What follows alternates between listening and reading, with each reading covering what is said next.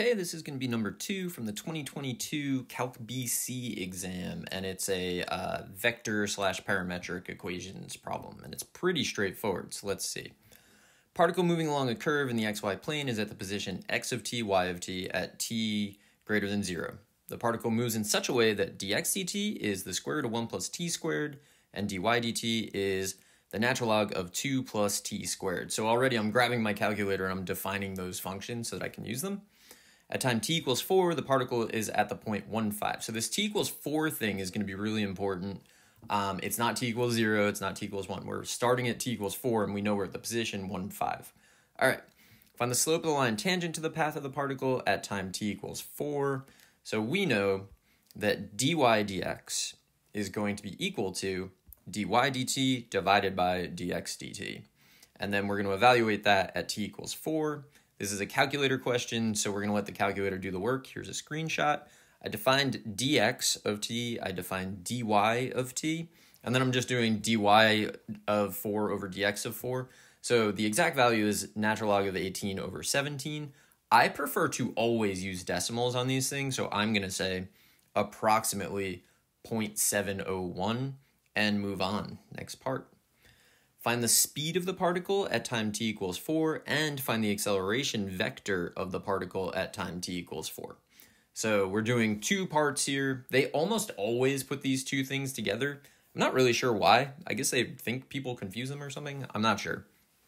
Anyway, speed. So speed is going to be, it's the magnitude of velocity if that's how you think about it. I'm going to write it as the square root of dx dt squared plus dy dt squared, and then we're going to evaluate this at t equals 4. I'm going to use the calculator, but I'm going to do one screenshot, so I'm going to write the work for the acceleration vector first. So acceleration vector is going to be, so at 4, we're going to do the second derivative of x with respect to t, comma, the second derivative of y with respect to t, and then so I don't know, like on particle motion, you're supposed to connect velocity to acceleration, acceleration and velocity to position. Here, I think we did that, right? I think we've said that it's going to be the second derivative, comma, the second derivative. I think this is fine. We'll find out in the future if it's not, and I'll put a comment if it's not. So at t equals 4, here is my screenshot because I've already defined dx of t and dy of t in the previous part. I just need to find the square root of dx of 4 squared plus dy of 4 squared, and I get 5.035. And then I found the derivative of dx at 4, the derivative of dy at 4, and I'm going to write that in vector form. So 0.970, I always go 3 decimals no matter what, and then 0.444. All right, next part. Find the y-coordinate of the particle's position at time t equals 6. So now it's going to be really important that we're starting at t equals 4. So if I want to find y of 6, what I need to do is I need to know where I'm starting, right? I'm starting at y of 4, and then I'm going to add the displacement of y, which is the integral from 4 to 6 of y prime of t dt. So it's where we're starting plus the displacement. Definitely my favorite way to use the fundamental theorem. So I decided to write another step here. I don't know that this is necessary.